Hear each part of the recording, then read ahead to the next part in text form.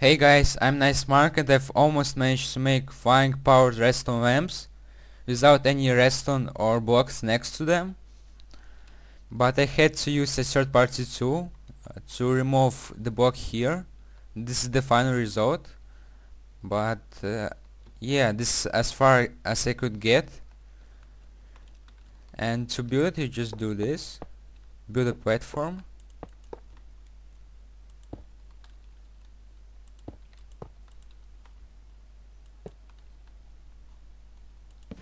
And as you can see, the lamp isn't being updated yet. It doesn't realize that it is being powered, so it's another way to make redstone lamp buds. So yeah, you just need to update it and recheck the block. Now you can remove the stuff here, but you can't remove this block because it will cause an update, and yeah, the redstone lamp will update. And this is basically it. I hope you guys can come up with a ceiling bud using this. And yeah, this is basically it. Thanks for watching guys, and I'll see you all later. Bye bye.